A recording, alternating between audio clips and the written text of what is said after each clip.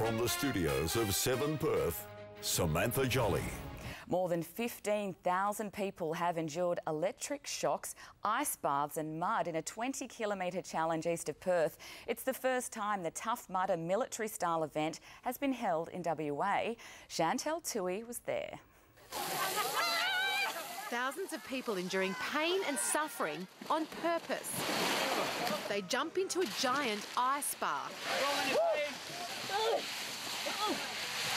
Why? Because we're crazy. They run through cables shocked with 10,000 volts of electricity. Your muscles contracted, it hurts. It's 20 kilometres, 3.5 hours of gruelling military-style obstacles in the middle of a paddock in Perth's east. Some raising funds for charity, some doing it just for the challenge. More than 15,000 people have paid up to $200 each to put themselves through some pretty torturous obstacles this weekend.